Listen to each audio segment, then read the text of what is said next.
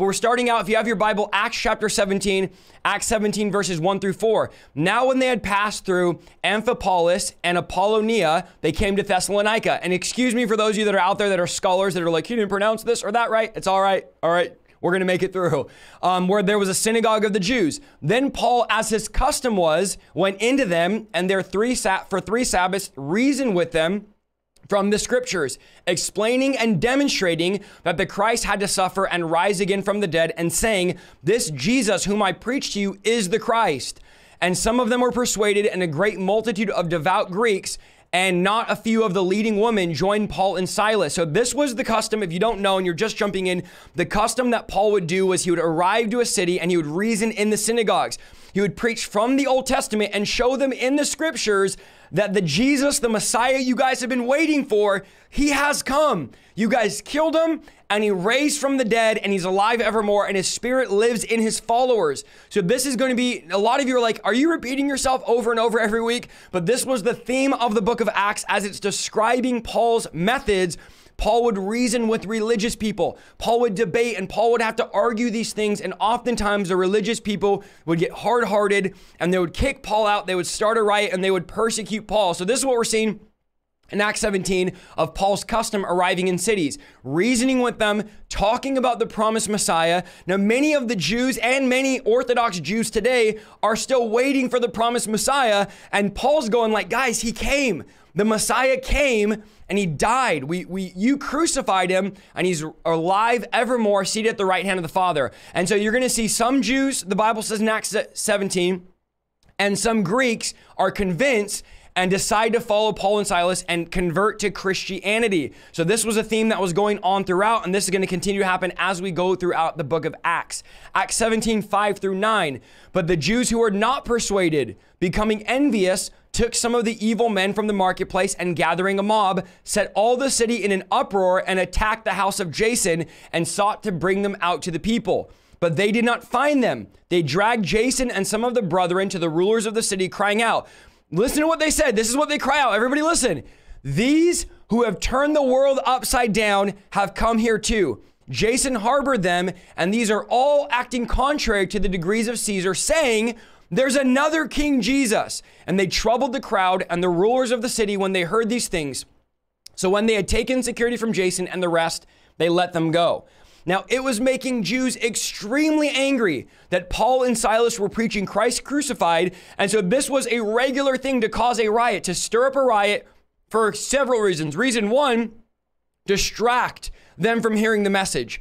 This is a plan of the enemy. This is a strategy of the enemy to distract you from hearing the message of the gospel, to distract you from listening to New Testament preaching, where there is real power that we are no longer living in the old covenant. Religion wants to bring us back to the old covenant. Religion wants to teach you that God doesn't speak, that God is dead, and that there's still distance between us and God. But this new covenant reality is the veil's been torn.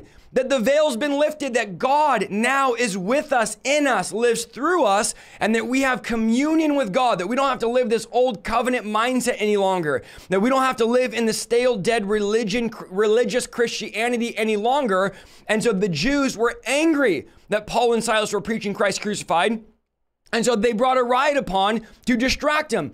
Don't let anything distract you from hearing the biblical preaching of the gospel. Don't let a boyfriend, a girlfriend, a job, a family member, don't let a career, nothing stop you from hearing the biblical preaching of the gospel. If somebody is preaching the gospel with power, if somebody is preaching Christ crucified, if somebody is preaching the gospel of repentance, the gospel of the kingdom, don't get distracted by the things of this world. Don't get distracted by the culture and by the enemy and let the devil silence the voice of God, silence the voice of the preachers. But I'm telling you right now, there is a war going on over your attention. This is what the devil wants to do, distract you from hearing the word. This is why you have 6 to 8 hours a day on your screen time. This is why you can spend hours and hours and hours watching movies and Netflix and movies and doing all these things. And the moment you sit down to hear, like we're teaching tonight, the Bible, verse for verse, the gospel, there's all these distractions. All these things come up. all these things all of a sudden, and you've been fine all day long. And the moment you try to sit down and hear the gospel, the moment you read your Bible, the moment you begin to pray, the moment you begin to fast, you get flooded with all these distractions, all these things. The devil wants to cause distractions just like these religious people did. And still religious people are very alive and well today, and they want to distract you from the real move of God. Now, they needed the support of the world. It couldn't just be the religious people causing riots. So here's the way they got the world to support them in their rioting, saying that these men are preaching something contrary to Caesar, and that is that Jesus is king. So the fact they're preaching Jesus is king is threatening, and they're undermining Caesar being the king. And in reality, this was a fabrication, and they knew it. They just wanted to stir anger towards the disciples. Religious people today continue to create trivial issues to bring persecution among true disciples. Recently, we made a lot of cessationists mad, a lot of people in the Reform camp mad, who teach a false doctrine that the gifts have ceased. The teaching that the gifts have ceased is a false doctrine. The Bible does not teach that theory, does not teach that doctrine. So in order for these cessationists to write us off, they posted a thing last week saying they teach Christians can be demon possessed, which we don't. They teach word of faith, which we don't. They teach prosperity gospel, which we don't.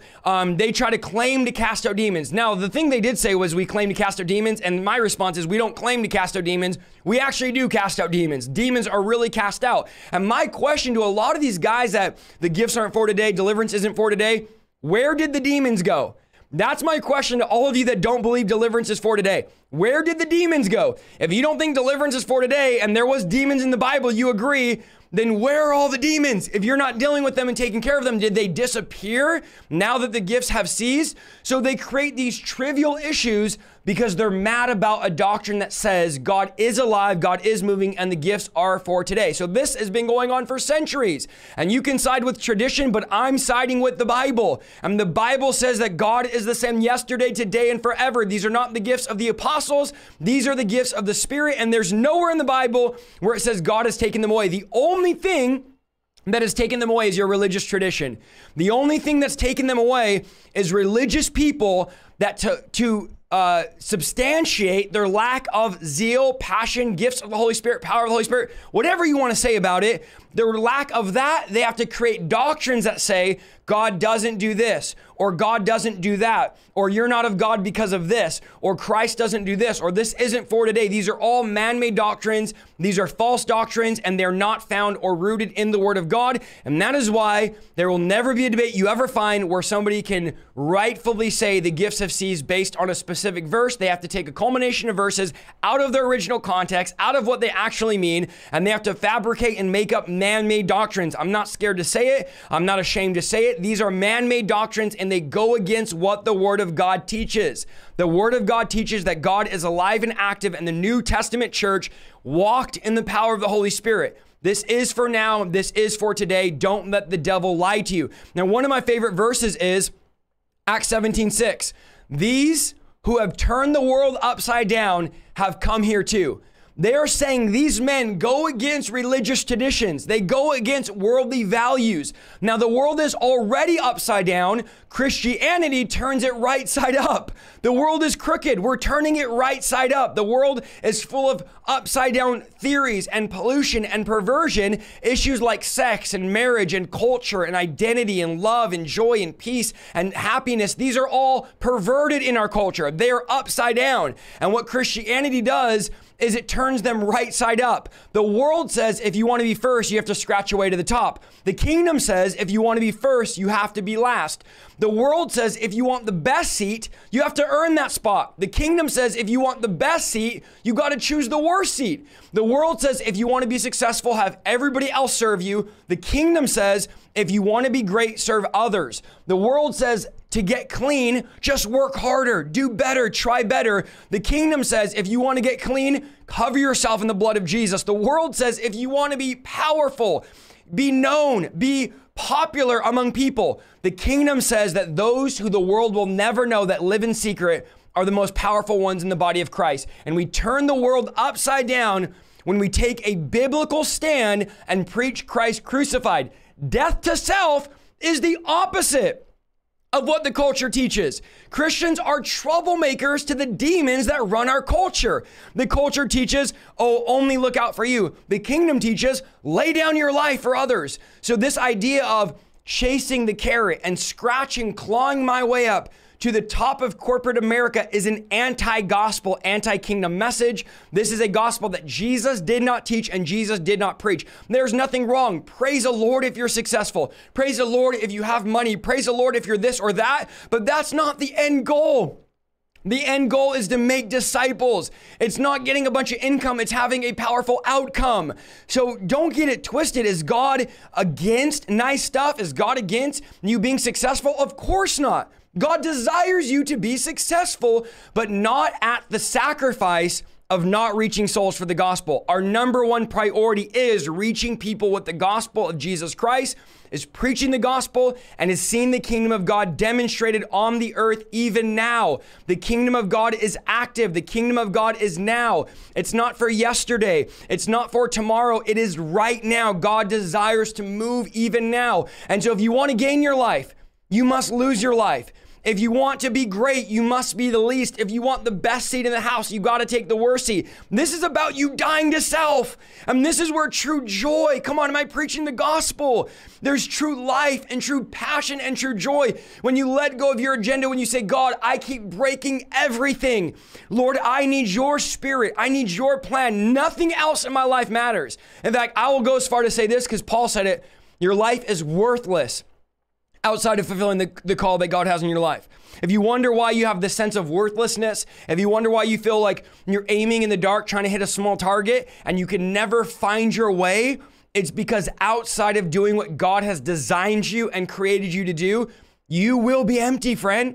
You can look in drugs, you can look in drinking, you can look in sex, you can look in this and that. None of it is going to fill the intrinsic void that you have on the inside of you. And only a fool says in his heart, there is no God.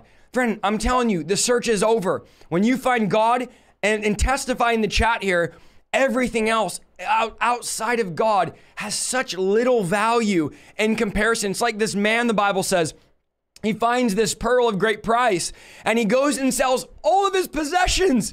And people are going, dude, why are you getting rid of everything?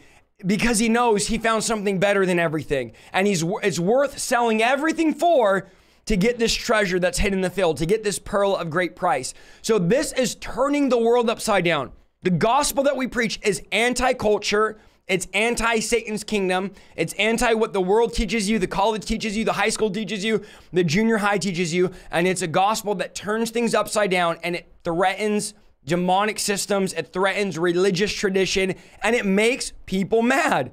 Woe unto you, Jesus said, when everyone speaks well about you. If you're offending people with the gospel, welcome to Christianity.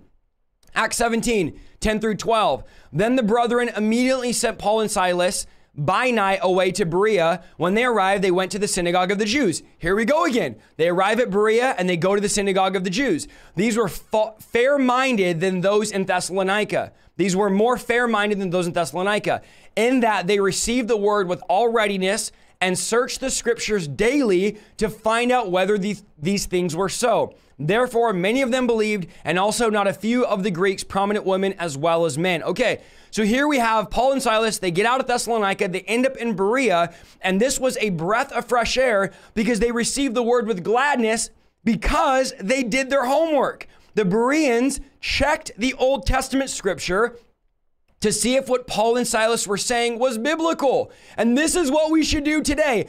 Everything I say, everything your favorite teacher or preacher says, check the word of God to make sure that what we're saying is harmonious with scripture. Make sure that what I'm preaching goes in harmony with what the word of God teaches. Now, if someone is saying something contrary to what scripture teaches, you should avoid that teaching on that specific topic. I wouldn't just say, oh, they taught one thing that wasn't right, then I'm going to throw them out. They're now a false teacher, because here's the deal. Nobody's perfect. I hate to tell you, but every single teacher, preacher, podcaster, influencer that's Christian that you listen to, not one of them have everything proper, everything right, and everything correct. Nobody has it all clear and all right. Now, if somebody's teaching something contrary to the word of God, you should avoid that teaching. If they make that a pattern, then avoid the teacher. So if they have a wrong teaching, avoid the teaching. If they continue to produce wrong teachings, then you avoid the teacher altogether. The point is, be a Berean and check the Bible for yourself.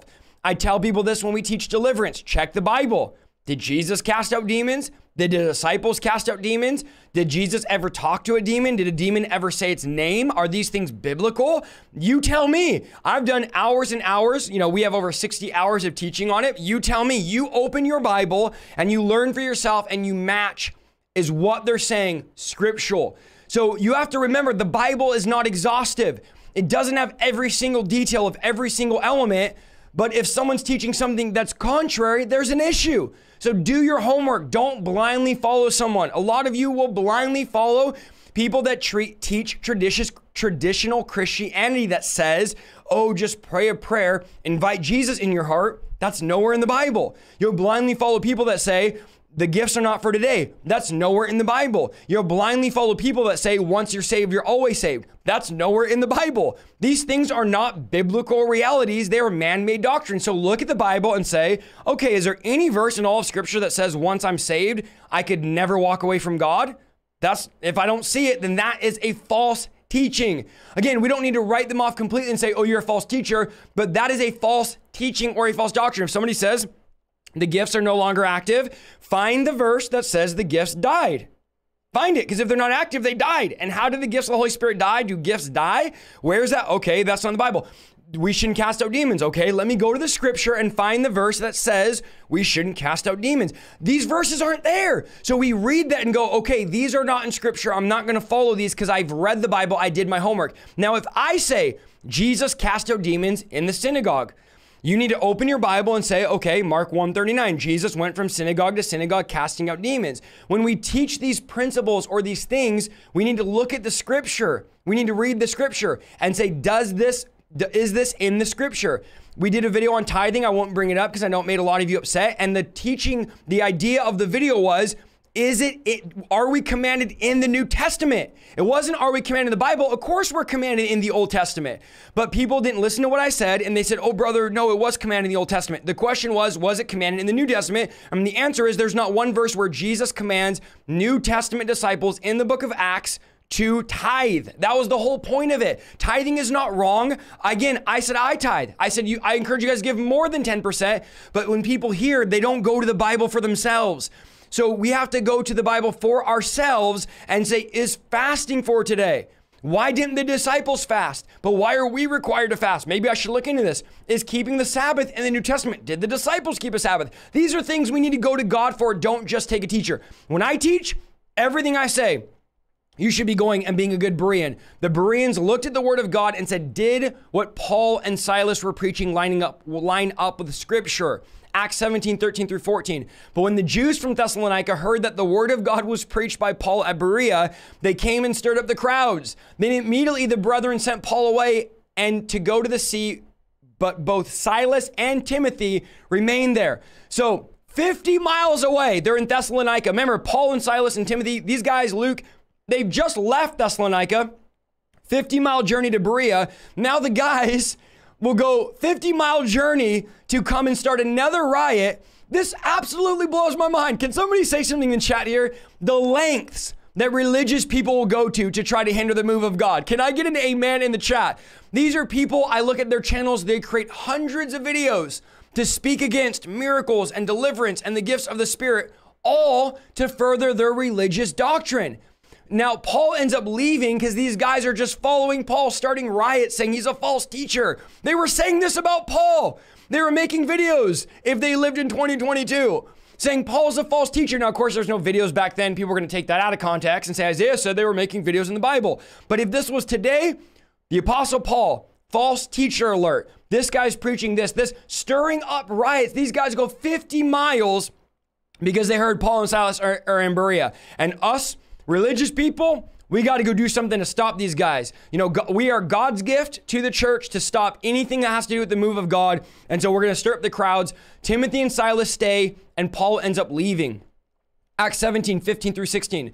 So those who conducted Paul brought him to Athens, and receiving a command for Silas and Timothy to come with him with all speed, they departed. Now while Paul waited for them at Athens, his spirit was provoked within him when he saw the city was given over to idols. That's Acts 17, 15 through 16. Now, historians say that Athens, there were more idols in Athens than of all of Greece combined. And Paul is overwhelmed. The Bible says his spirit is provoked because the entire city had been given over to idols. Athens being the religious center of Greece. Now, I want you to notice what Paul does next. And I wonder if some of us are vexed like this. I wonder if our spirit gets provoked when we look at our cities, whatever city you live in, and we go, man, these people are given over to idols. I look at the way they serve and the way they worship. And here's the reality. Every single one of you, there's 2,000 of you right here watching. Every single one of us worship something, whether it's a car, a job, a family member, a person, a career. We all get excited about something. We all worship something. We all praise something. We all give time, affection, glory, adoration to something. So don't say, oh, I don't worship this. I don't worship that. We all worship something. And in this case, the entire city of Athens was given over to idols. But watch what happens in the next verse. Acts 17, 17 through 18. Therefore, he reasoned in the synagogue with the Jews and the Gentile worshipers, and in the marketplace daily with those who happened to be there. Then certain Epicurean and Stoic philosophers encountered him, and some said, what does this babbler want to say? Others said he seems to be a proclaimer of foreign gods because he preached to them Jesus and the resurrection. So here's what Paul does. Notice, he sees the entire city turned over to idols, and Paul goes directly to the synagogue, the modern day church. Before he goes anywhere else, he puts responsibility on the church.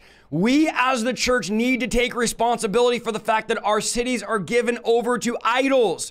Someone once said the state of society is the report card of the church. Think about that. The state of society, the condition of humanity is the report card of the church. And we as the body of Christ are failing to bring them healing, deliverance, the gospel, the power of God, reconciliation back to God. We've been given the ministry of reconciliation and we are failing at that. Now, some of you might say, well, we don't worship idols. And the idols might not be golden calves or wooden rams, but the idols now are entertainment, music, a boyfriend, a girlfriend, Facebook, Instagram, TikTok, Twitter. What would happen? I'm not saying this is a biblical reality, but it's possible. You stand on judgment day before God and God says, your idol was TikTok. Your idol was Facebook. Your idol was Twitter. Your idol was Netflix. I mean, imagine these idols, an idol that you spend more time on, more energy, more affection, more passion than we have with God. I mean, some of us are so passionate about the movies and the music, and we can go hours and hours about our favorite actor. And I'm going like, how could we go longer talking about our favorite actor than we do talking about God? Some of you Christians have talked more these last week on Will Smith smacking Chris Rock, is that his name? Than you do sharing about Christ. I mean, we go long on these things. We get obsessed with the celebrities and the culture and the things of this world, and we feed on these things, and we go hours and hours and hours watching show after show after show. I get it. And we bow down in worship, and then when it comes to God, we're like, I don't know if I have that much time for you, Lord. You know, it's like, I'm busy, God. Don't you see me down here? I'm struggling to try to make ends meet and pay the bills. But I'm going like, then why did you have time for 3 hours on TikTok? Why did you have time for, guys, this is not condemnation. This is a reality check to us as Christians to say, what am I worshiping?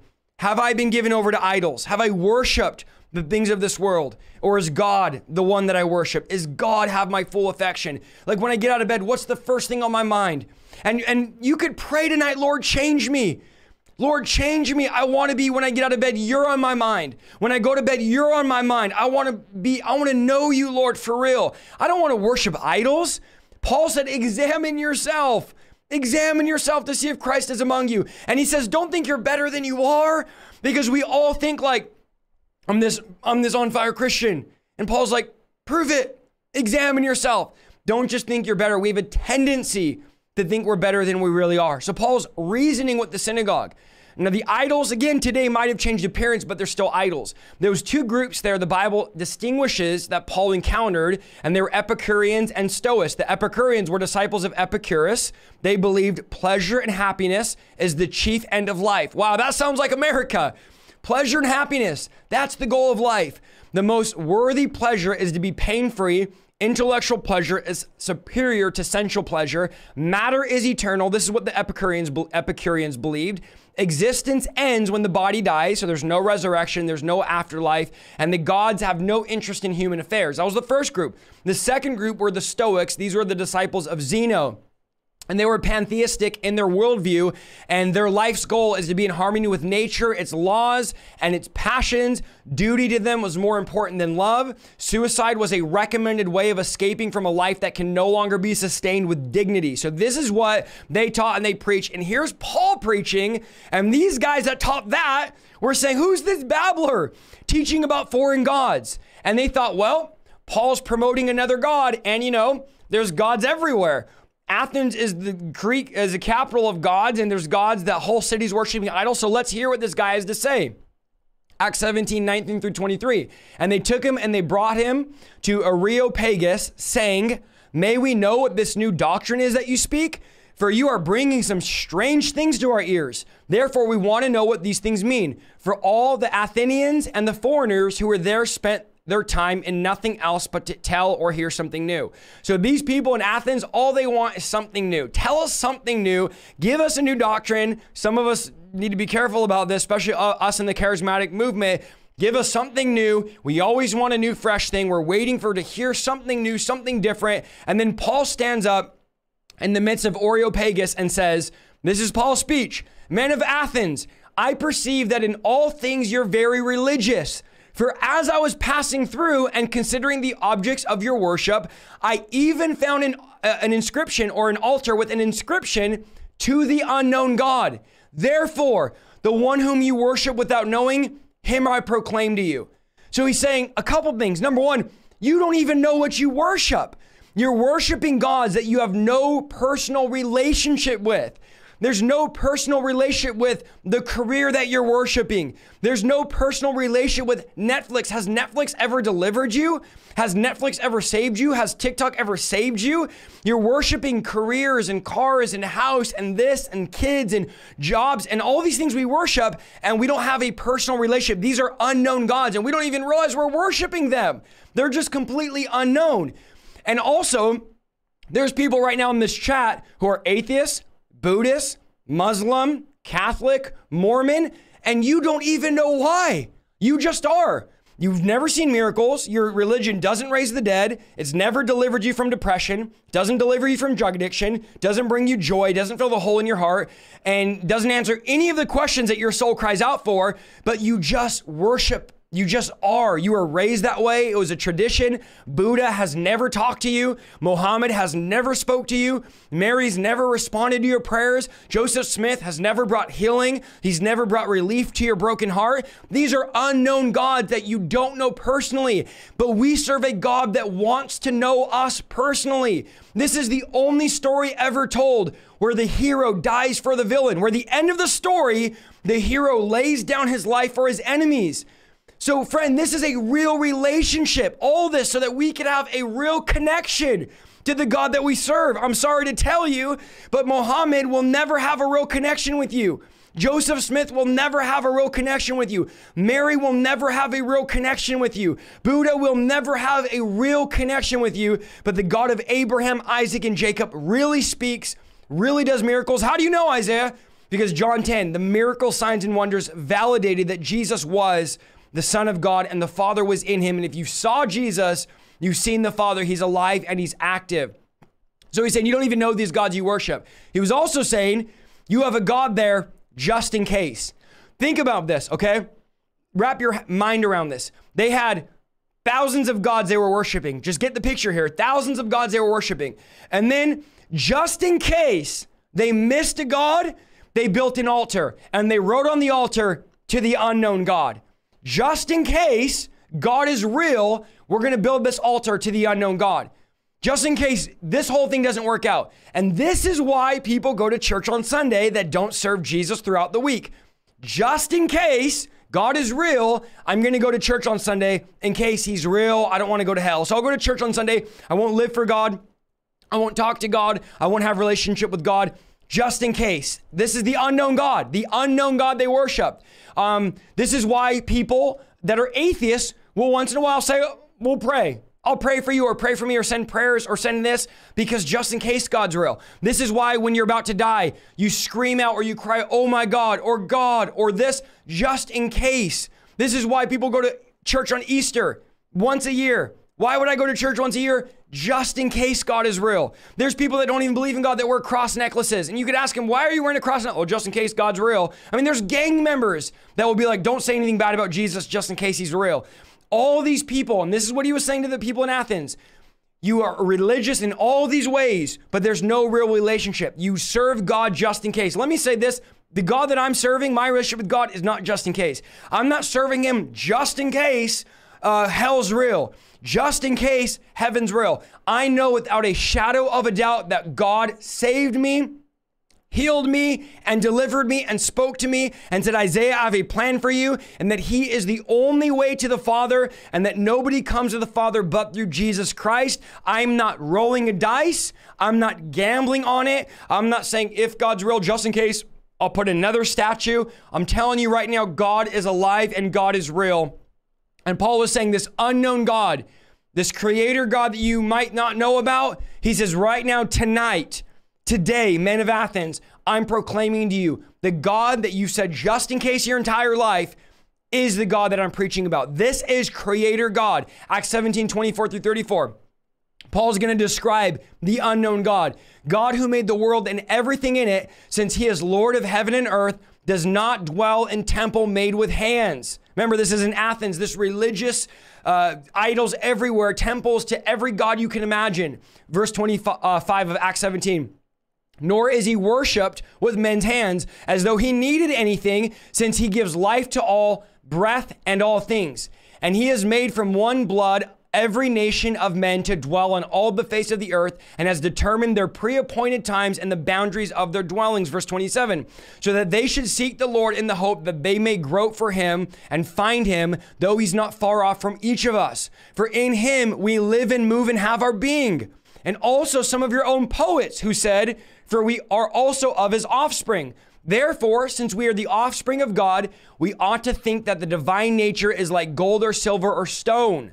Okay, something shaped by art and man's devising. Truly, these times of ignorance God overlooked, but now commands all men everywhere to repent. Verse 31, because he's appointed a day on which he will judge the world in righteousness by the man who he has ordained. He has given assurance of this to all by raising him from the dead. Verse 32. And when they had heard the resurrection of the dead, some mocked, while others said, we will hear you again on this matter. So Paul departed from among them. However, some men joined him and believed, among Dionysius, the Areopagi, and a woman named Damaris, and others with them. So Paul says, listen, I'm going to introduce you to the God, the nameless God, the unknown God that you're worshiping. This is the God that overlooked ignorance for a time, but now commands all men everywhere to repent. Who needs to repent? All men everywhere. Because our God does not dwell in temples. He's not dwelling in a temple made by hands, but he's living inside of people. He's the creator God. He's a God that has created the heavens and the earth. And the Bible says he's not afar off any longer. But God desires to dwell in us. And the Bible says some of them believed. Some of them followed Paul while others mocked. There's different responses to the gospel. In one way, you have people hearing the word and they respond like some of you might respond tonight. We want to serve that God. We want to know that God. Isaiah, pray for me tonight so that I can encounter this God. Pray for me tonight so that I can be healed, so that I can be delivered, so that I can be made new, so that I can repent of my sin tonight. And then others tonight in the chat, those listening right now on the replay, on the audio or on the video or throughout the week, are going to laugh at this. They're going to mock this. They're going to hear us talk about the miracle power of God, the gifts of the Spirit, deliverance, power, all the things that God does, and they're going to laugh. Those that are atheists, those that are Muslim, those that are Buddhists are going to laugh at us, and they're not going to respond. They're going to mock us like these men did. Remember, not every single person you preach the gospel to is going to respond going, this is the greatest message ever. But your job is to plant the seed. Your job is to sow that seed, and it's God that does the watering. So trust me, not everybody is going to respond to the gospel. And as Paul will continue to see, there's going to be persecution and people coming against him. So let's chapter recap. I'm going to do this on every chapter now because you guys said last week you appreciate when I do this. Acts 17. Paul's group preached in Thessalonica. Jews and God-fearing Greeks, including prominent women, were persuaded that Jesus was the Messiah, while the jealous synagogue leaders accused them of being troublemakers. They then went to Berea. The Bereans received the message about Jesus after carefully studying Old Testament scripture to see if it lined up with what Paul and Silas were preaching. But those from Thessalonica found out about it and stirred up trouble. So then Paul went to Athens. So Paul goes from Thessalonica to Berea to Athens. In Athens, Paul saw idols. His spirit was troubled. He went and reasoned in the synagogue during the Sabbath and during the week with anybody that would hear him. He reasoned in the marketplace, also with the pagan philosophers. Speaking to these men, Paul revealed the identity of the unknown God whose altar that he found there, okay? When Paul told them about the resurrection of Jesus, some joked about it, others wanted to hear more, and then some also followed and put their faith in Jesus. That's Acts chapter 17. Acts chapter 18, this will not be as long. I know we're about almost an hour in. Acts 18 verses 1 through 2. After these things, Paul departed from Athens and went to Corinth, and he found a certain Jew named Aquila, born in Pontus, who had recently come from Italy with his wife Priscilla. So here we have Aquila and Priscilla. Because Claudius had commanded all the Jews to leave Rome, they came to them. It was clear from this, just the beginning, you're going to see Paul being alone at times, which he is here. Paul did not like working alone. Paul liked working in teams. He liked teamwork. And we know Christ sent them out 2 by 2. And there's several principles in the book of Proverbs that reveal it's better to work together than to work alone. Remember, Silas and Timothy right now are still in Berea to help them. Acts 17:15. Timothy and Silas are in Berea. Paul's by himself, and now Paul is going to meet these two people. We know that Corinth had a significant Jewish colony following Paul's usual pattern. He's going to go to the synagogue there, and in there, while he's doing that, he meets these newly arrived Christian couple named Aquila and Priscilla, and they become 3 close friends. But I want you to see what happened in Acts 18:3 because I want to draw an important point here.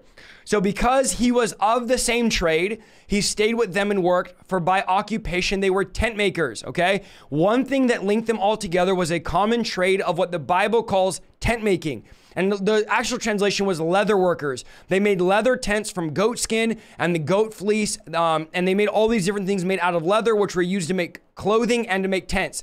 So Paul at times accepted gifts financially so that he can do full-time ministry. And he taught that ministers had a right to be supported financially by those that they were serving. We know this. We've taught on this before. Paul said, if I'm sowing into you guys spiritually, I should be reaping a physical benefit to support myself. But Paul was here in Corinth, and Paul worked at making tents. And let me make something very clear. There's nothing wrong with working a regular job and doing ministry.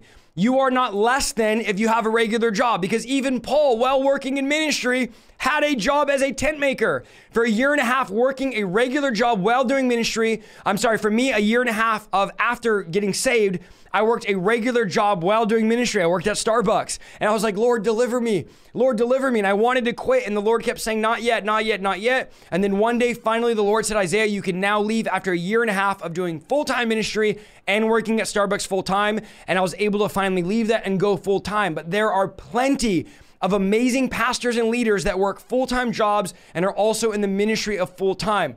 Paul made it clear. I can give you 10 verses that Paul makes it clear. We don't preach for profit. Preaching for profit is not the goal. We don't get saved and say, which I don't think anybody really does, I want to be a preacher so that I can make a bunch of money. Because truth be told, most any job that you go get is going to pay you more than being a preacher. That's not the goal of being a preacher.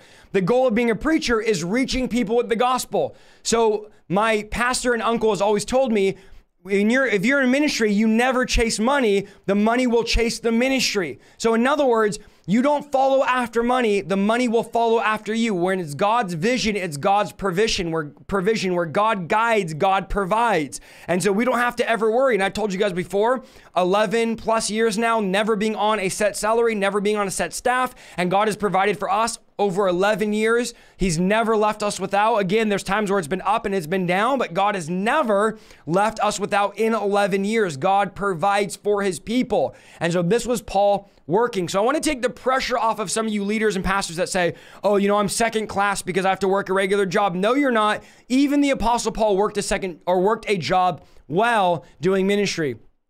And go look at all the times Paul talked about giving. It's very interesting.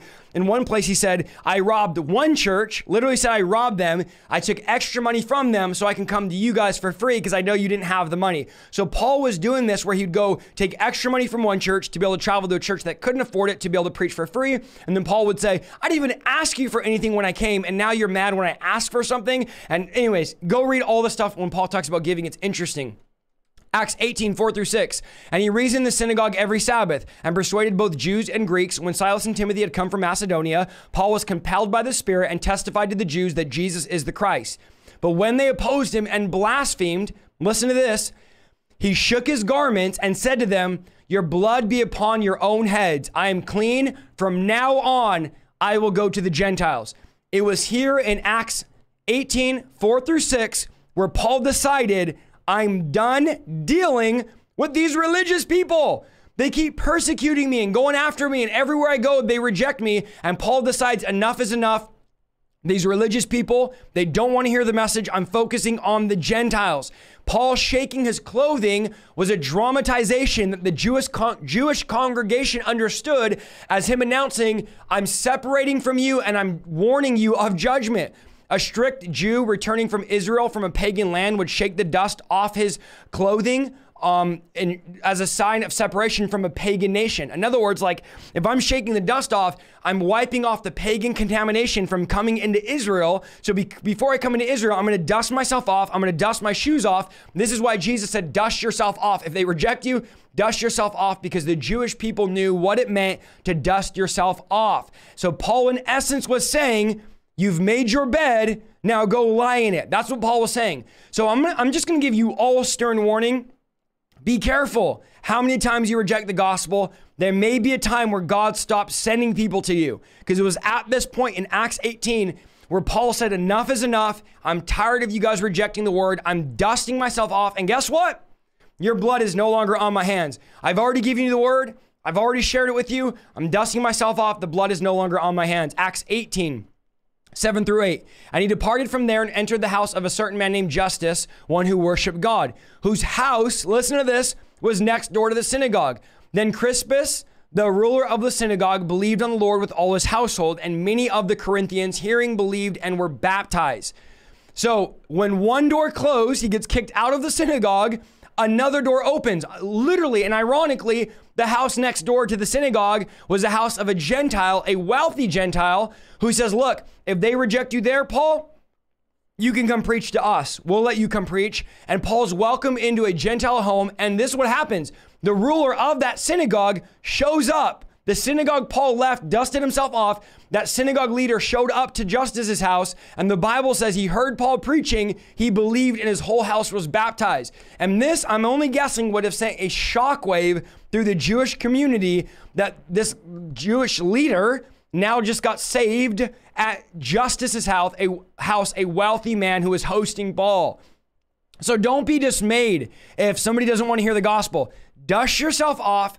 When one door closes, God says another door is going to open. So that house, Justus's house, was next door to the synagogue. Paul gets kicked out of one and goes into the other, and a great move of God begins to happen there. Acts 18, 9-11. Now the Lord spoke to Paul in the night by a vision, saying, okay, so notice what the Bible says. The Lord speaks to Paul at night by a vision. Do not be afraid, but speak. And do not be silent, for I am with you. And no one will attack you or hurt you, for I have many people in this city. And he continued there for a year and 6 months, teaching the word of God among them. So Acts 18, 9-11, God comes to Paul in a vision at night and says, Paul, no one's going to hurt you. And Paul ends up staying for a year and 6 months. Remember, Paul had faced opposition in every city, mob violence. Paul was stoned, he was beat, he was imprisoned, he was sick, he was threatened, he was ridiculed, he was rejected, he was hated, he was verbally abused, he had personal abuse, and Paul is discouraged, I'm guessing. I mean, who wouldn't be? And Paul is not knowing, should I leave? Because oftentimes Paul would leave to the next place, and all of a sudden, a vision of the night, God gives him 3 reasons. This is 3 reasons for you why you shouldn't stop preaching to your friends and your family and those people at work. Reason number 1, the Lord says, I am with you, Paul. That's the reason. I am with you. I think we undervalue the fact that when we're preaching and ministering to people, that God is with us. When we're doing deliverance, God is with you. When you're laying hands on the sick, God is with you. God himself is with you when you're ministering. So reason 1, God is with you. Reason 2, no one will attack you or hurt you. God has promised divine protection. That's like Mark 16, you'll drink poison, you'll not. It's not saying go get a bottle of poison and drink the poison. It's saying that if somebody poisons you, which was not abnormal, then you're going to drink the poison that they poisoned you with in your drink, trying to kill you, and you're not going to die because I'm giving you divine protection. But again, people take that and say, oh, if you go drink poison, then if you really think God can cast out demons, that's not what the Bible was saying.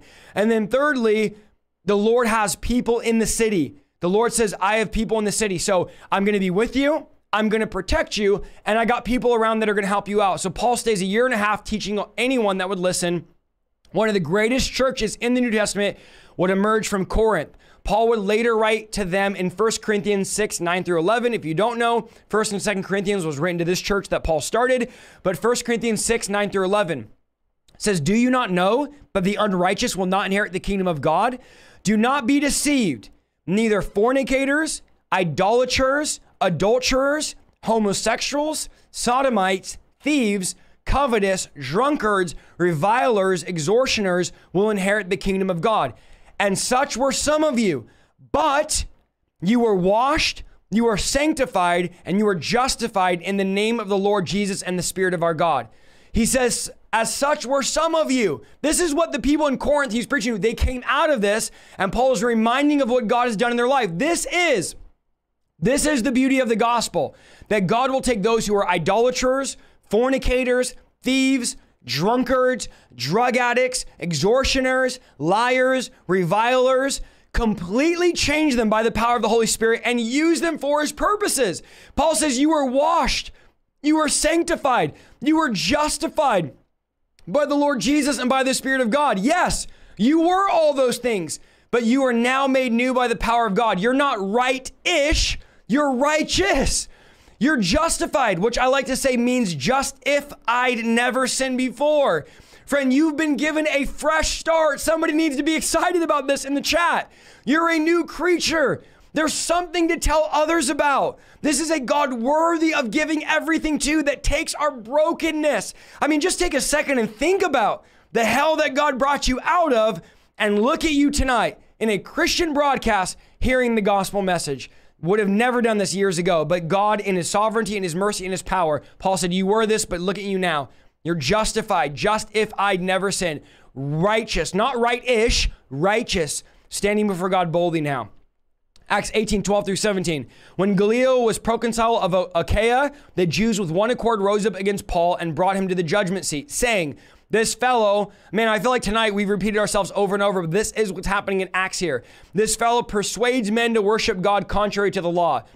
Verse 14, when Paul was about to open his mouth, Gallio said to the Jews, if it were a matter of wrongdoing or wicked crimes, O Jews, there'd be a reason why I should bear with you.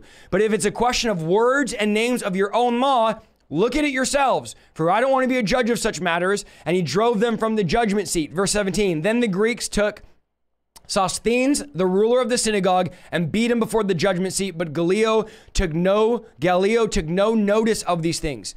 So God says, I'm going to protect you, and God uses this man, Gallio, as the one that would bring protection to Paul. They basically are trying to persecute Paul, and the judge is like, look, I don't care. This isn't a crime. He's not doing anything wrong. You guys deal with it your own way. Stop bringing it to me. Acts 18:18. So Paul remained a good while. Then he took leave of the brethren and sailed for Syria. And Priscilla and Aquila were with them. He had his hair cut off at Centuria. I don't know how to say that. Centuria, for he had taken a vow, okay? And everybody looks at this and says, why would Paul shave his head? Shaving your head, taking a vow, was just demonstrating publicly your gratitude to God. So Paul, by shaving his head, was thanking God, was giving God gratitude for helping him, not only protecting him from Corinth, but also helping him grow this church and using him in Corinth for a year and a half. Getting a haircut was basically a Jewish way of saying thanks to God for all that you've done for me. Acts 18, we're almost done here and we're going to pray, okay? Acts 18, 19 through 28. This is long, but it's descriptive and we're just going to read it. And he came to Ephesus and left them there. But he himself entered the synagogue and reasoned with the Jews. Here we go again. When they asked him to stay longer with them, he did not consent. But he took leave of them, saying, I must by all means keep this coming feast in Jerusalem, but I will return to you again, God willing. And he sailed from Ephesus. Verse 22 of chapter 18. And when he landed at Caesarea and gone up and greeted the church, he went down to Antioch. After he had spent some time there, he departed and went over to the region of Galatia and Phrygia in order, strengthening of all the disciples. Okay. Verse 24, it changes the story. Now a certain Jew named Apollos, born at Alexandria, an eloquent man and mighty in scripture, came to Ephesus. This man had been instructed in the way of the Lord, and being fervent in spirit, he spoke and taught accurately the things of the Lord, though he knew only the baptism of John. Verse 26. So when he began speaking boldly in the synagogue, Aquila and Priscilla heard him, took him aside, and explained to him the way of God more accurately. And when he desired to cross to Achaia, the brethren wrote, exhorting the disciples to receive him. And when he arrived, he greatly helped those who had been believed through grace, for he vigorously refuted the Jews publicly, showing from scripture that Jesus is the Christ. All right, so we saw all throughout those beginning verses, Paul's journey going from this place to this place, from Ephesus, went from Jerusalem to Ephesus, then he goes to Antioch, then he goes to Galatia, and Paul's going all over the place. And at the same time, there's this man who's boldly preaching, and he's declaring Christ and declaring God, but he only knows the baptism of John. So Aquila and Priscilla, that's a tongue twister there, take him aside and say, hey man, we just want to explain to you God more accurately.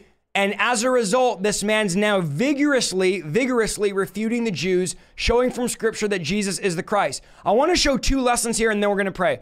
Lesson one, if someone does not fully understand God but is preaching passionately, we don't need to throw water on them. We need to encourage them, take them aside, and teach them where they're in error. There's a lot of young people that get the fire of God, and a pastor's like, you're not preaching right, and throws water on their fire instead of taking them to the side, discipling them, and teaching them what they should be doing. That's what Aquila and Priscilla did. That's lesson one, okay? Do not throw water on people that are newly saved, that are passionate. They're not going to have it all together. They're not going to know all the right words, but we need to take them aside and we need to train them and teach them. Lesson number two, if you're the guy who thinks he knows everything, maybe you don't. Okay, Apollos is preaching passionately with zeal. The Bible literally says he's vigorously preaching the gospel, preaching the word accurately. But he realizes, maybe I don't know it all. Maybe I'm not an expert at every topic. And so I'm going to allow them, I'm going to humble myself and let these other people come and they're going to teach me. So those are something we need to be very, very careful about. Be very careful thinking you know it all. Nobody knows it all. Nobody has all the right answers. We need to stay humble and we need to submit under authority and let people teach us and correct us if we don't know, and we can learn better about the way. Chapter wrap up, and then we're going to pray. Paul teams up with Aquila and Priscilla. They were all tent makers in Corinth. Some Jews, including the synagogue president and his family, embraced Jesus as their Messiah, but Paul faces opposition, making him go into Justus's house and preach to the Gentile believers because he's kicked out of the synagogues. Paul feels a great sense of inadequacy ministering in Corinth, and the Lord in a vision comes and says, I'll protect you. I'll be with you. There's many people in the city, and Paul stays for a year and a half. Enemies accused Paul before the Roman governor Gallio, who ruled in favor of the Christians. As Paul left Corinth, Aquila and Priscilla demonstrate thankfulness to God with a vow. He left Aquila and Priscilla in Ephesus and went on to Jerusalem and Antioch. Last chapter wrap up, when Apollos, an educated Alexandrian Jew and a student of John the Baptist, arrived in Ephesus and taught in the synagogue, Priscilla and Aquila took him under their wing and filled in the gaps of his theology, and he went on to Europe and became a highly successful Christian apologist. Praise the Lord. That was an hour and 10 minutes here. Let us pray, and then we'll hang out with the chat and we'll do all that stuff. Father, we thank you so much, Lord, for what you're doing in this community, God, for what you're doing in this broadcast. And Father, I pray, as your word said tonight, God, that we would be those that turn the world upside down. I pray over every single person watching, Lord, that you would just release the baptism of the Holy Spirit and fire. I pray, Lord, that you would stir the gifts of God as we're reading and studying through the book of Acts. Father, we know that it's not just a historical document, but God, it is a living reality that your word says that is alive and active. And so, Father, I pray tonight, activate us. Those of you that have been in the stands, those of you that have been in the bench, on the sidelines, I pray tonight by the power of the Holy Ghost that God would activate you, that God would use you mightily in the ministry. Father, we want to be used of you. We want to know you, God. We want to experience you tonight, God. We repent, Lord, of our idol worship. Some of you are worshiping that unknown God. You're just because I go to church, I don't know why. There's no real relationship tonight, Lord. I pray in Jesus' mighty name that we would know why we worship and praise you, Lord. Tonight, God, we want to encounter your spirit. We want to encounter your power. God, we want to know you. We don't want to live our lives on the fringes of a dead religious system. But I just pray, Holy Spirit, that you begin to fill people. Those of you that are tired, weary, going, Isaiah, I don't know if I'll survive another day or another week. I pray right now that you'd be refreshed by the power of the Holy Spirit. I pray that God would renew you. I pray the strength of God. I pray the passion of God. I pray the zeal of God to come over you right now. More of you, Jesus, and less of me. Somebody needs to pray that right now. More of you, Jesus, and less of me. I need your Holy Spirit. Somebody needs to die to self right now. Lord, we die to self right now. We die to our own dreams, our own ambitions, our own desires. And Lord, we want to be made alive in you. We want your spirit to fill us. We want to let go of our life. Somebody needs to let go right now. Let go of your life and say, God, I'm clinging on to your promise. I'm tired of hanging on. Come on, you've been breaking your life. Everything you've been doing has been breaking. It's been not working. Let it go and cling on to the cross of Christ. Let the power of the Holy Spirit change you, invigorate you, empower you, and use you. Come out of that religious mindset, those religious scales and these religious teachers you've been listening to, and let the Holy Spirit quicken you right now. Holy Spirit, do what only you can do tonight. Let us be like the Bereans that would study the scripture to show ourselves approved, that would not just believe Isaiah or a preacher, but would look to scripture to find, is what I'm saying tonight true or not? Does God require all men everywhere to repent? Looking to the scripture and saying, Lord, I want to look to you. Give us discernment, God. Give us an appetite for your word. Deliver us, God. You said for us to pray to be delivered from evil. This is a daily bread prayer. So Lord, tonight, deliver us from evil. Deliver us from every unclean spirit that would try to attach itself to us, that would try to infiltrate our lives. And Lord, deliver us tonight in Jesus' name. Bring healing tonight, God, over those that are sick. We command your body be healed and restored in Jesus' mighty name. Be healed right now in Jesus' mighty name. Be restored in Jesus' mighty name. Let the power of the Holy Ghost bring healing over your body right now. Lord, fill us with your Holy Spirit. Empower us by your Holy Spirit. Anoint us, God, tonight, Lord. Empower us tonight, God. Family members, friends, come on, pray for somebody tonight. Lord, healing and deliverance. We need you, God. We want to be bold for you, God. We want to honor you, Lord. We want to serve you, Lord. We're desperate, God, for you. We want to support what you're doing, Lord. Let us not be religious, God. Let us not argue. Let us not debate. Let us not be like these philosophers and these men in Athens that worship gods they don't know. Lord, we lay every idol. Come on, some of you need to say this tonight. We give you the idols, God, of TikTok, of Instagram, of social media, of Facebook, Netflix, Hulu, YouTube, whatever your idol is, your job, your career, your children, your family. I don't know what your idol is. What are you worshiping? What are you praising? What is on the altar of your heart? What are you giving your affections to and your passion to? Lord, tonight we lay it down. We lay it down. We lay it down, God. We give it to you. We don't want to be idolaters. Lord, tonight we pray, God, that we would give it to you and we'd serve you with everything in us. Holy Spirit, have your way. Holy Spirit, have your way. Lord, release your power and release your anointing right now. In Jesus' mighty name, do what only you can do. Thank you, Lord. Lay down your idols tonight, guys. Lay down your idols tonight, guys. Whatever idols you have, lay them down. God is saying to you tonight, lay them down. This is no game. This is no joke. Your life is at stake. I don't want God to ever say, look, I'm dusting myself off. I don't want people to ever, hey, no more. God stopped sending messengers. All the messengers God sends, they just dust themselves off and say, we're not bringing you the gospel anymore because you never listen. Father, let us listen tonight in Jesus' name. Some of you need to repent. How do I repent? Turn from your ways.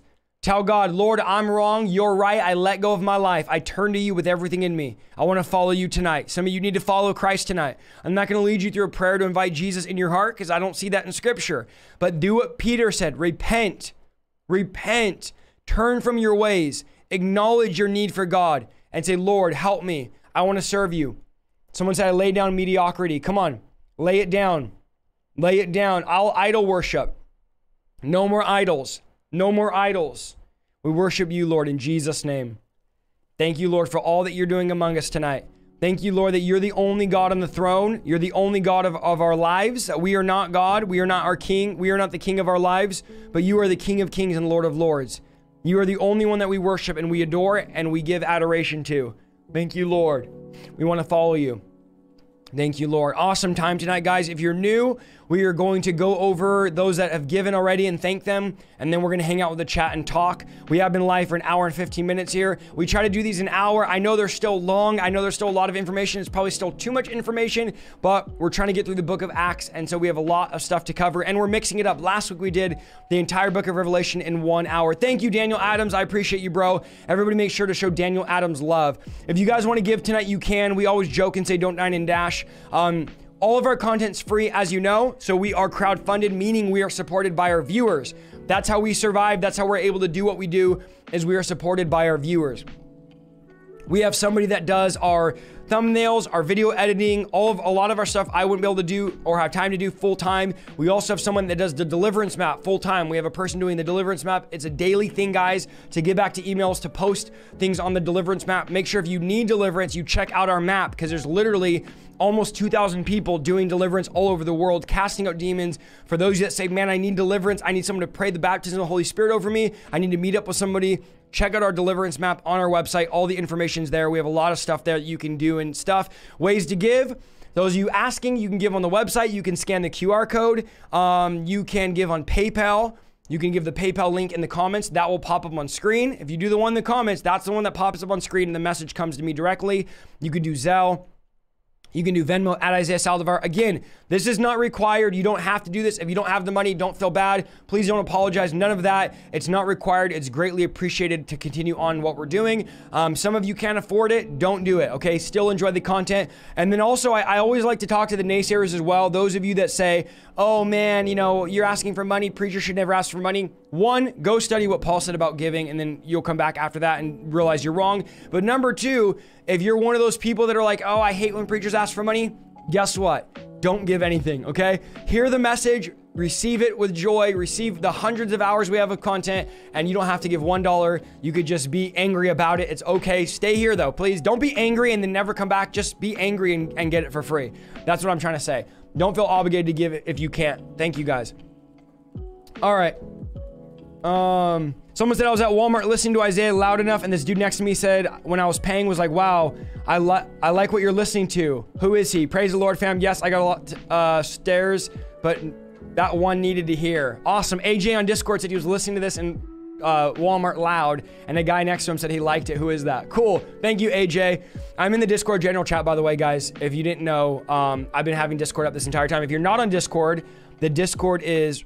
Oh, no, wait. Is that the wrong button? There it is. There's our Discord chat. It's going off here. Get on the Discord. We have chat rooms, deliverance rooms, prayer rooms. If you want to see the baptism of the Holy Spirit, there's a bunch. There's literally, the Discord's amazing. Shout out to all the guys that are just helping run the Discord and doing an amazing job. All the mods. Every time I jump on Discord, there's literally tons of people in here chatting in the voice rooms 24/7. It's an online community. For those of you that are like, what's Discord? It's an online community. I see you commissioned. I like your little emoji there, Isaiah. Not emoji, I'm sorry, your little GIF there. That's awesome. All right, let me read these. Again, if you want to give, you can. They're on screen and they are in the chat there. I'm active on the Discord as much as I can be. I'm not in there 24/7 because I have 4 kids, a life, and a lot going on, but I jump in whenever I can. I jump in and post the videos. I jump in and talk. Occasionally, I'll jump on for about an hour or 2 at night and talk with you guys, and it gets really cool. I'll be in the voice chat more as well. All right, tomorrow night, Exposing the New Age Part 2. Don't miss that. Let's start reading some of these donations. If you're new, hang out. Kick back, grab an iced tea, grab a water. Let me grab my Costco water. No, I'm not sponsored by Costco, but Costco, if you're watching, shout out, provide me with some free water. All right. Victor Collegia said, thank you, brother, for all that you do. Thank you, Victor. Warren and Donna said, thank you for all that you do. Thank you, Warren and Donna. If you guys are wondering why I had a little bit of like a lisp and some words I had trouble pronouncing, I got braces on my bottom teeth. What was it, 2 weeks ago? I don't remember, but they're not fun. Let's just say that. So yeah, that is why I have a toaster oven in my bottom lip. And some of you are wondering why I'm talking weird, why my lip looks like this. It's because I have braces.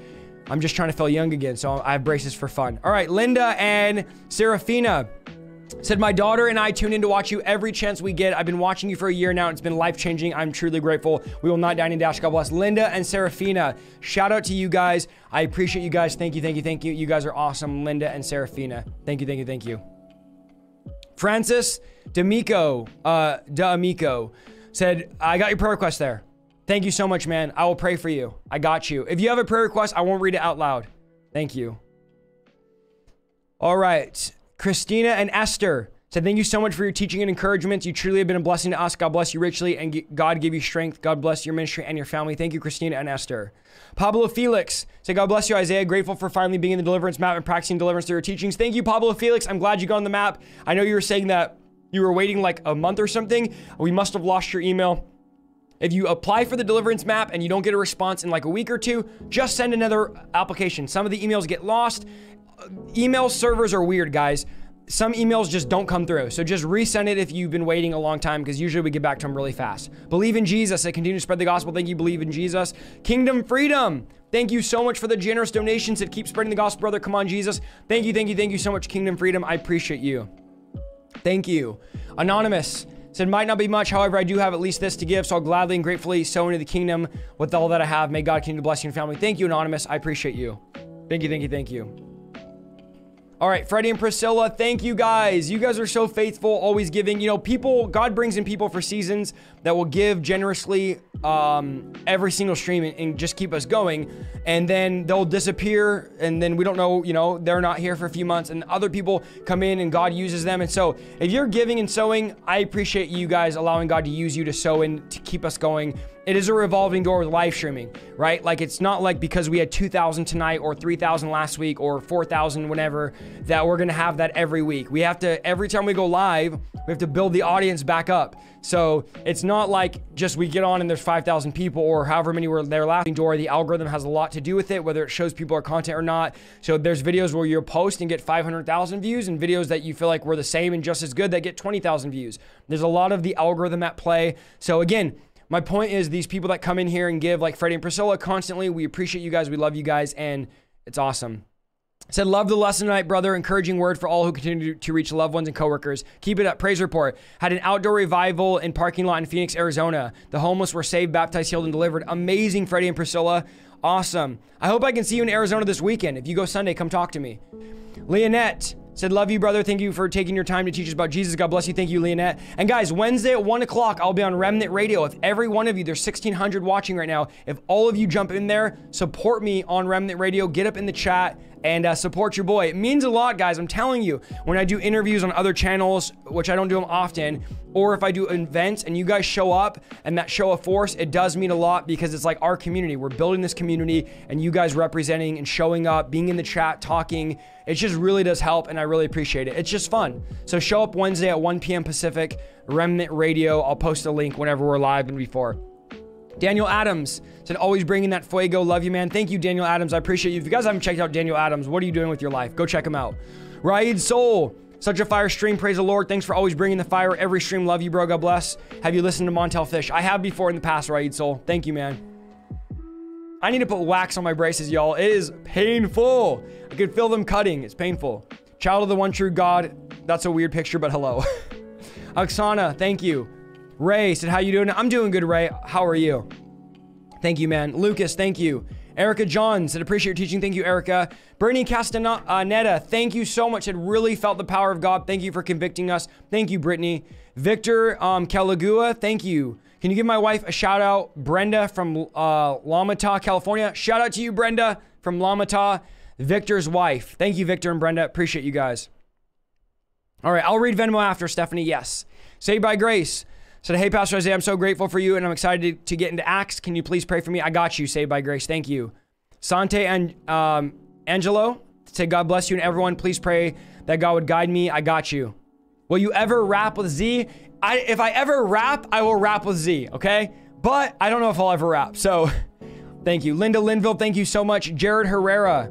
So thanks, Brother Isaiah, for these amazing videos. I'll never miss a live stream. I'll forever support you. Please don't stop making videos. You've helped me in so much. I can't even thank you enough. Please come to Colorado. Thank you, Jared Herrera. I appreciate you, bro, and I hope to get out to Colorado sometime soon.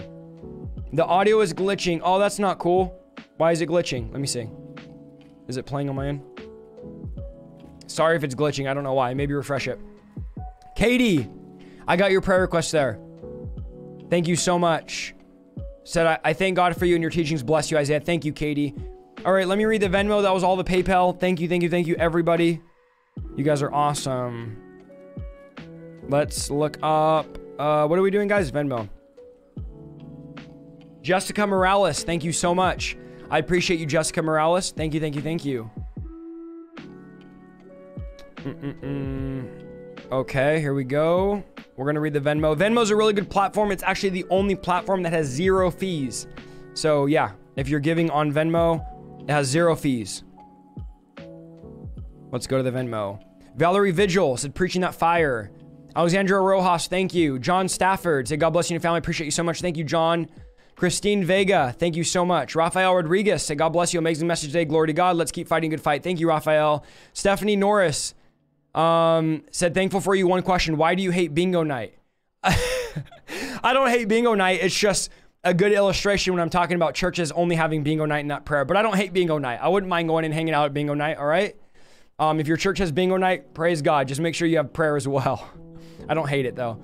Ashley Gauthier said, listening while working in the hospital. Thank you. And I got your prayer request there.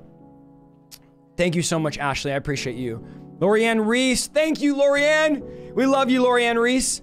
So keep up the good work. I love your teaching discipline and prayer goes to you and your family. Thank you so much. I appreciate you, Lorianne. Thank you. Thank you. Sherelle Turner. Thank you. Oh, I'm sorry. I'm sorry, Sherelle. She said anonymous and I read it. I'm sorry. Well, Adebayo said ministry. Thank you, Adebayo. John, thank you so much. Said, I refinanced the house and took a little extra out for you in your ministry. Thank you for sowing in all of us. God bless you. John Pacone, thank you for that donation. I really appreciate you, man. That's really major and we don't take it lightly. And again, couldn't do this without you guys. Thank you. Joshua Martinez said, God bless you. Thank you. Myra Almazan said, if you get delivered but you live with unbelievers and they watch demonic movies and aren't living for God, can demons enter inside of you? No. Demons can't enter into you from someone else opening a door. It's just if you're opening the door and participating. Thank you. Lawrence Stevens said, defeating witchcraft. I just said witchcraft. I meant to say witchcraft YouTube video. God bless. Thank you, Lawrence. All right. Let me see. Mariella Diane, thank you. So thanks for encouraging me. Okay, that's all the Venmo. Let's hang out the chat here. Saria Alvarez, thank you. Said you're a blessing. Clarissa said the Holy Spirit moves my... Okay, let's see. Psalms 18:34. Thank you, Clarissa. I don't know if you want me to read that out loud, so I won't. But thank you so much, Clarissa. I appreciate you.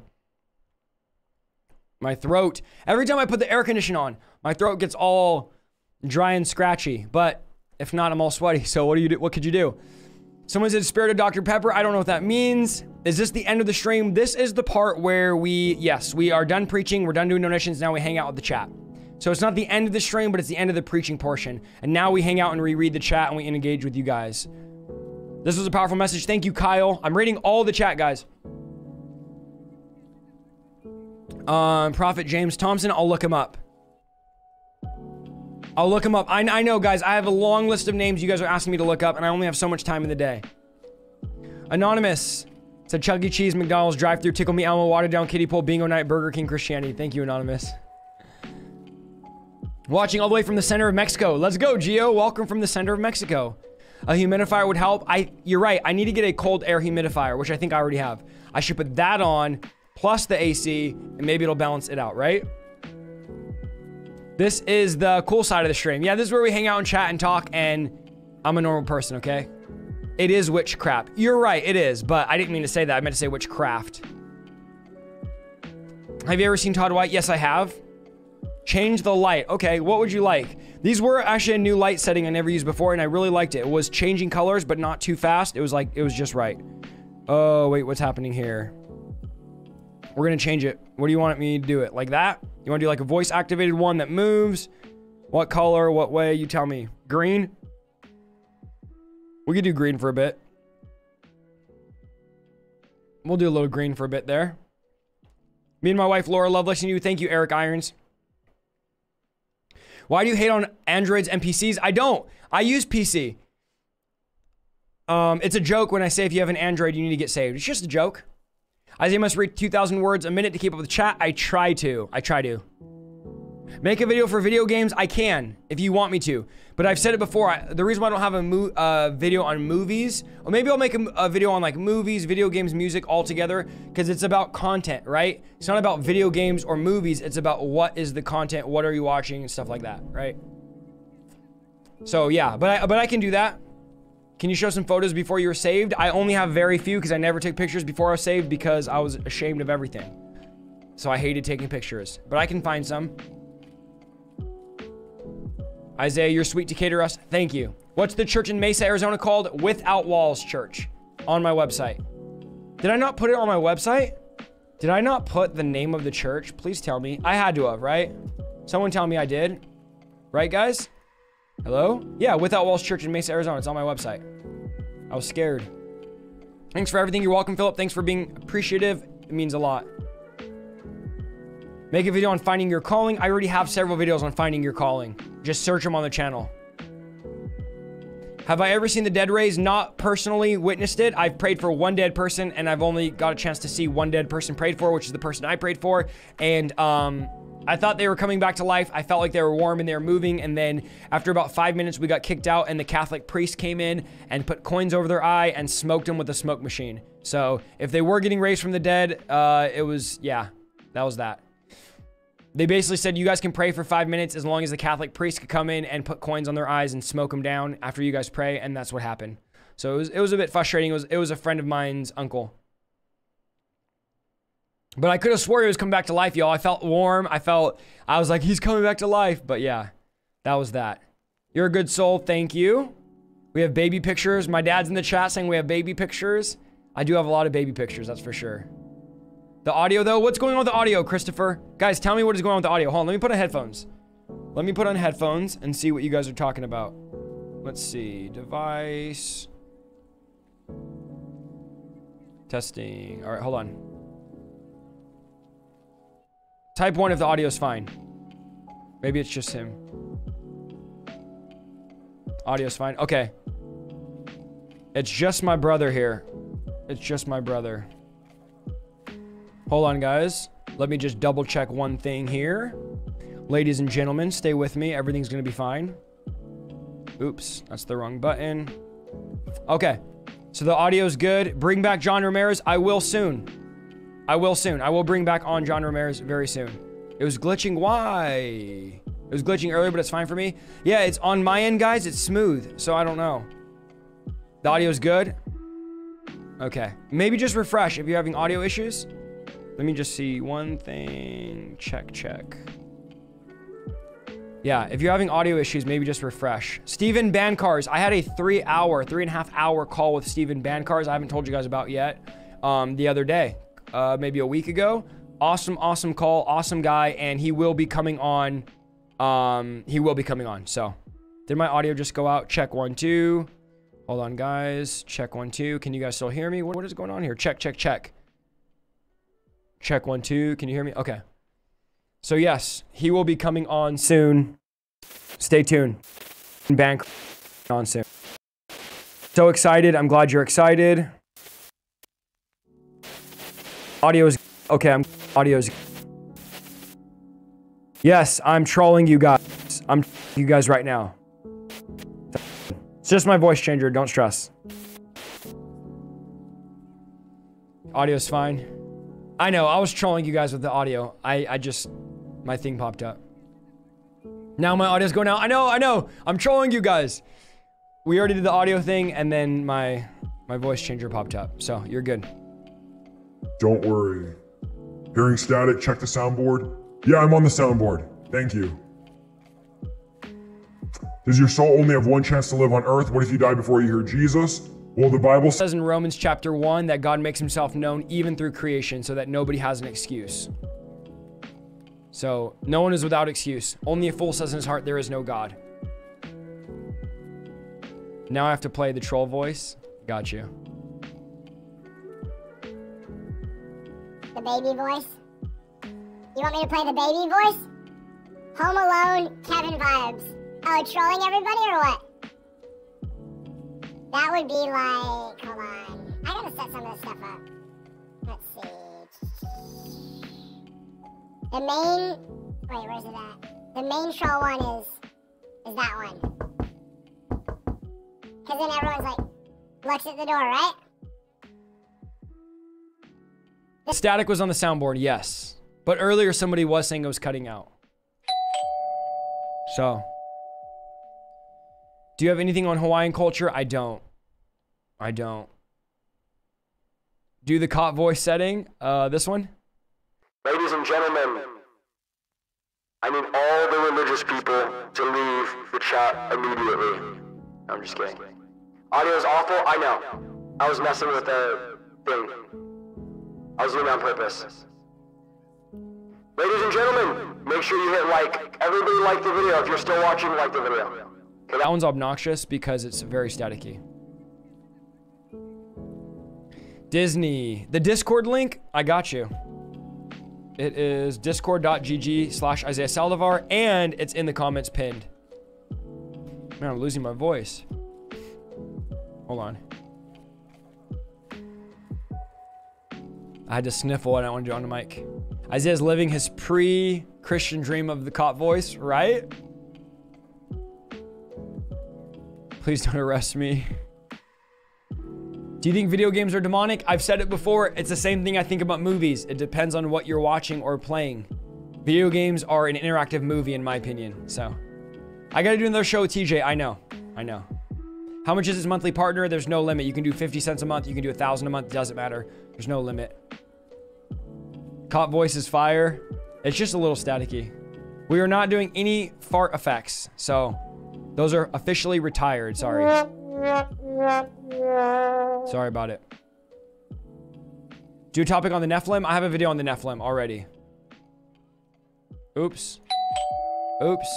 Sorry. I didn't mean to do that. I have a video on the Nephilim.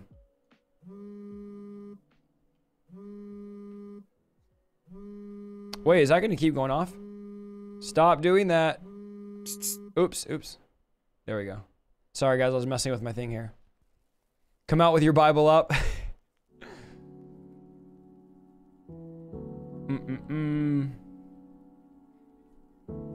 Disney. Oh yeah, everyone's going crazy about Disney. I will probably make a video this weekend on it. I just want to wait till the dust settles because I don't want to just be jumping on it for the trend.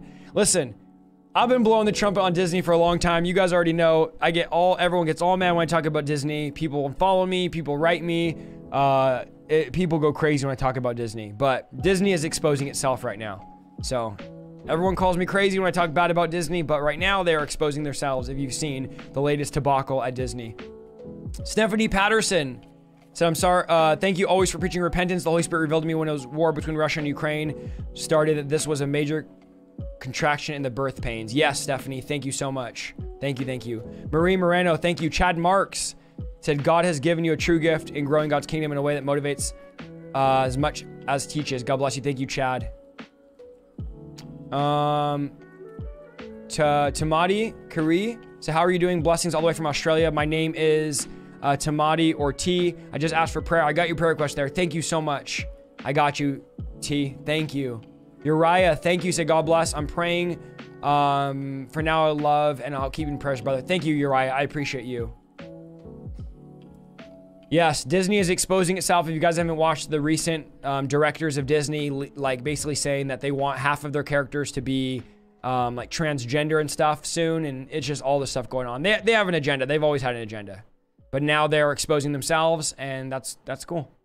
Literally, they are. Just type in Disney Disney Exposed or any recent video on Disney, and you'll see like the directors and the lead artists and those that are directing the movies and choosing what movies go where are huge promoters of the transgender LGBTQ agenda and getting our kids in it and all that stuff.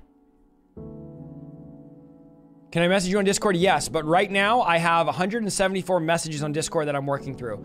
Guys, remember, I'm one person. I have like 5 social media platforms that get messages, a total several hundred per day on all my platforms, and I try to get through them. I can't, guys. I can't. I'm one person, so just bear with me. I can't talk to, you know, thousands of people. We're reaching like several million people a week, and so to try to get to everybody that's messaging, I'm one person, so be patient with me. But I will try to. I'm gonna go through all these Discord messages. I'm gonna sit down and work my way through them. But I had like over 300 the first day I launched Discord. So, and then here's the crazy part. If I message you guys back and say this, then you message me back, it's a new message. So say I go through 300 messages and I respond to all of them, and then the next day I get 100 new messages, that's 400, and then you all 300 respond back. Now I have 400 new messages the next day. So that's what I'm saying. It's a lot, guys. Thank you. So I'm trying. And the thing of hiring someone to go through my messages is just weird. Like, why would I do that? Then what's the point of messaging me? Right? If I'm just gonna hire someone to go through them. Thank you, Tracy. So we love you and understand. Will the Hellcat car give you a demon? No, it won't. I saw a popular Christian family promoting turning red. That's weird. How do you not get overwhelmed? Prayer and not being online 24/7. Disconnecting from being online and not feeling the pressure of having to respond to everybody.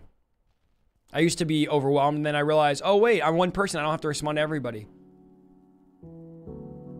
I messaged and you didn't respond. Yeah, that's the story of a lot of people. Again, I'm one person. What's the background? It's just copyright free. I forget the name. Oh wow, it's really loud. Oh no, it's not that loud, actually. Never mind. What do you think of the 7 ministry? I don't know what that is. Glitching again? Oh, that's lame. Refresh. I'm reading the chat. I will have videos coming out soon about Jehovah's Witness, Mormons, and all that. Okay, I know a lot of you keep asking, hey, I love the video on our Catholics, Christians, and I want to do other videos as well.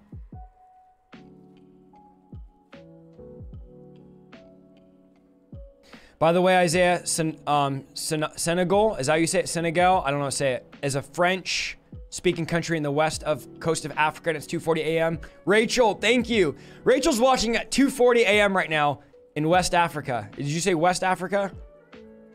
In the west coast of Africa. That's incredible. Thank you. Conspiracy theory video. What does that mean? Oh, conspiracy theories? Yeah. Stay away from conspiracy theories.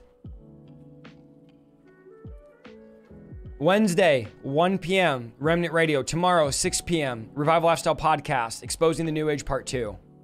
We're going to be talking about astrology, the Enneagram, manifesting, karma, all that stuff, okay? We'll explain as much as we can. We'll answer questions. We'll do a Q&A too.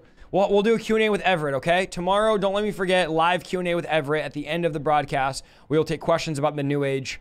We'll try to save some time for that, okay? When are you coming to New Jersey? In August. I will be in New Jersey in August. I will be in New Jersey. I gotta look at my calendar here. August, I think 26th or 27th. But I'll post it when I get the date and all that.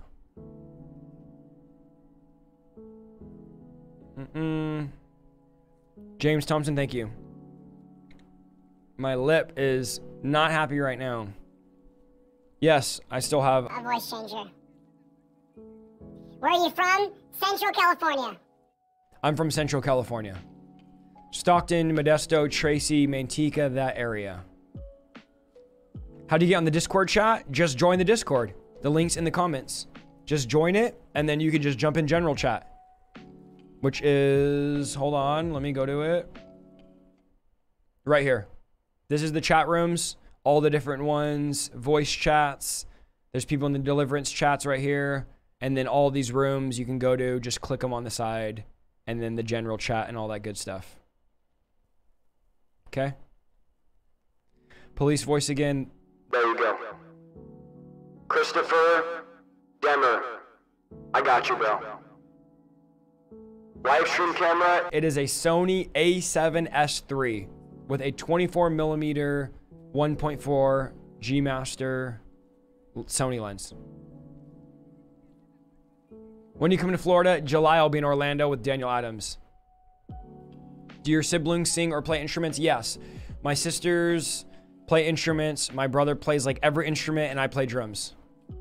Tamati, thank you. So bless you again, Isaiah. Thank you for your teachings and piercing to the heart. Praise God for using you, man of God. Thank you, Tamati. Thank you, T. I appreciate you. Does your wife have her own channel? She doesn't, but she has her own social media on Instagram. You can go find her. Go to my page, find a picture of us, and you'll see the tag. Her name is Isaiah Saldivar. Yes, I play drums. I can't get to it. Why not, Anita? Anita, go to discord.gg/Isaiah Saldivar. I'll type it again in the chat, okay? If you can't get to it, go to discord.gg/Isaiah Saldivar. There you go. Do you believe in the rapture? Yes. When you come to San Diego, I don't know. I'll be in San Bernardino in June. About the wife, does my wife stream? She doesn't stream. She's in our partners calls usually, and she'll be on stream soon. But she has a Instagram page, Facebook, all that. Isaiah Saldivar. So yes, I'm not one of those preachers that has like a wife in secret that doesn't post about her or anything like that. My wife's real. So you can go check out her social media if you'd like to see more of our family and whatnot. Are you using a MacBook? No, I'm using a custom-built PC. Yes, sir. Will you ever visit Fresno? Possibly. I've preached there several times before. Yes, my wife is with our kids, guys. We have 4 children. Oops. Is that the right voice? We have... I didn't mean to do that. We have 4 children. Not 1, not 2, not 3. 4 of them. So, when I'm in here, she's with the kids. Keeping them alive, you know what I mean? Let me change, let's see. That is way too bright. We're not doing that. Oh no, it froze, my lights. My lights froze. We're gonna do this one. This one's called Electric Chill. Can't type on Discord chat, I don't know why. I don't know why you can't type, just type in, go to the general chat, you should be able to type. We have right now, for those of you asking, 3,292 people on Discord, almost 3,300. Discord is like an online community hub where you can chat, voice chat, video chat. There's chat rooms. It's just an online community. So yeah, it's really, really cool. Oh, one of my lights is still stuck on green. That's interesting. Not sure why. It's not. What is going on here? There we go. Okay, now they're all synced up. I was having issues there. Is there anything on YouTube of you playing drums? I think there's one video of my really, really old Screamo band that I won't give you the link to. But no, other than that, no. How do you control how your children use the internet? I monitor them. We don't give them any internet access. If they have an iPad, it's on a show that we know of or like a kid's show. We don't let them like browse the internet on their iPads or anything like that. Can you bring on your cat? No. Sorry. How soon do you think the rapture is? Any moment. Honestly, I think anytime. Favorite song you've been listening to? I'll show you the CD I've been listening to. It is by Jordan May. Shout out to Jordan May. And it is... That's not it. What is that? Okay, hold on. Where is the CD? The CD is called No Pressure, and it's by Jordan May. Let me make sure I'm not leaking anything here. But that is... That's the song. That's the album I've been listening to. On repeat. No Pressure. Go check it out. Jordan May.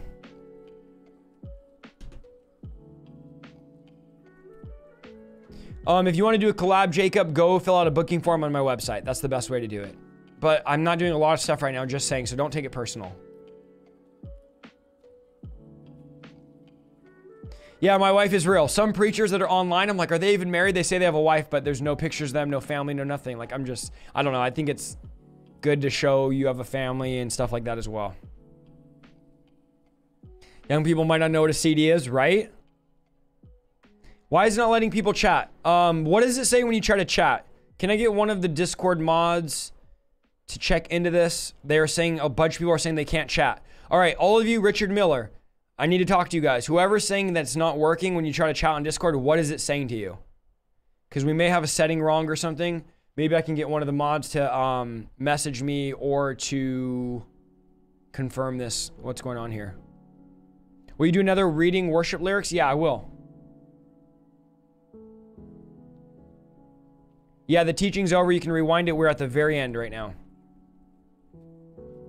You have to create an account. Oh, you need to verify your email. Yeah, if you join the Discord, you need to create a Discord and you need to verify your email. And the reason why we did that is because we don't want bot accounts coming in and spamming our channel and overwhelming it and stuff. So yes, you need to make a Discord account and verify your email. That's a precaution we had to put in because people are coming in and spamming the Discord and making bots and causing mischief. And you know, there's people that are Satanists and atheists that come in and want to cause mischief. Yes, I'm going to be in New Jersey. It'll be good. We'll go buck wild. Yes. Will you ever visit Wisconsin? For sure. I've been to Wisconsin several times and I have a good church out there I love that I'll be going back to, I'm sure.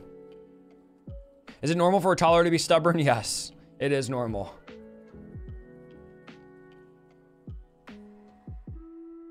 Yeah, someone let me know what it's saying on Discord. If it's saying you need an account, please make an account and verify your email so you can chat. I have a video on the Enneagram, but we'll talk about it tomorrow night too.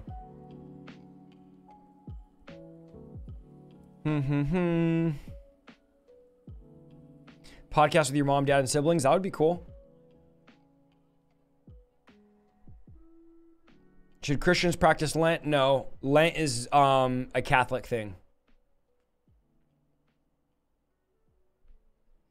Do you preach on the streets? Right now I preach online and I preach in churches. I do not street preach as of right now. But those that feel that's their calling to do, praise the Lord. Just like some are not called to preach online, some are not called to travel to churches, some are called to do youth, some are called, everyone has a different part of the body, different calling. But for me, I'm most effective online with reaching the people we reach and then preaching in churches as well. But I have preached outdoors. I've preached at parks before. If you ask me if I ever have, yes, I have. I just don't currently street preach.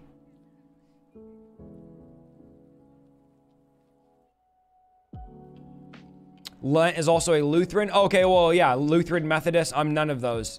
I'm non-denominational, so we don't do Lent. And not the nominal Christian denominations, like for instance, one of the biggest ones, the Assemblies of God, don't do Lent. So I'm talking about like mainstream or non-denominational, but I'm not talking about like Lutherans or Methodists or anything like that. Because I don't know the Lutheran, Methodist, I don't know their doctrine, so I wouldn't be able to tell you. But I don't personally do Lent or tell people to do Lent. Please make a video on ministering to LGBTQ community. Okay, I will.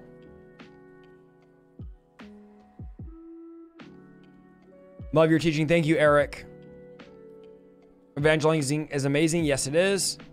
Any luck on getting Dr. Michael Brown? I haven't reached out, but I will reach out soon. I think it would be good. And yeah, we're going to do that soon. We're going to reach out to him soon. We have a lot of mutual friends. I've met him before. I've done events with him. So I think he'll come on. Take them AirPods out. I'm using the AirPods to hear the voice thing. Why? You don't like AirPods? Are AirPods the devil?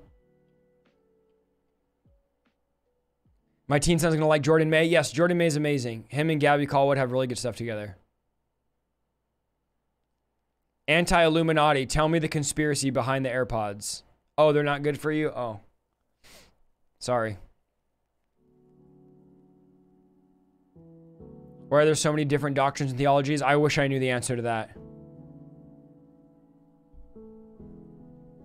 Do you have any of your church preaching available? Yes. Go to my channel and go to my preaching playlist. I have tons of videos of me preaching at my church. Would you consider a Dreams tab on the Discord? Sure. If the mods want to add it, they can add it. I don't mind.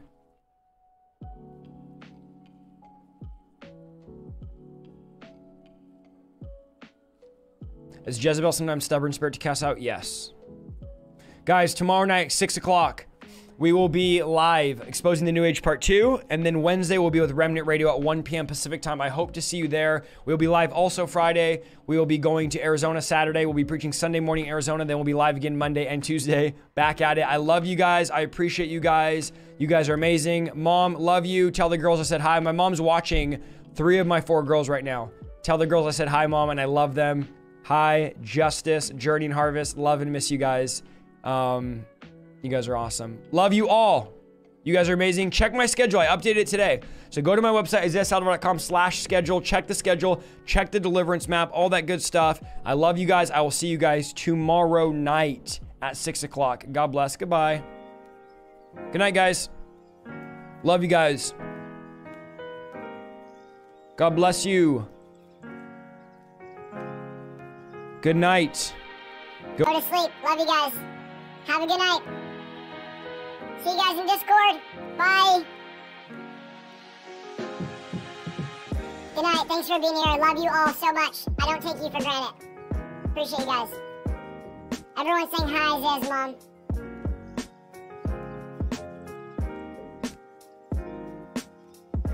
Lomita, love you guys. The Kalagua family support and love you. Thank you, AJ Mike. The Alvin outro, yeah, you know it. All right, guys, have a good night. Bye.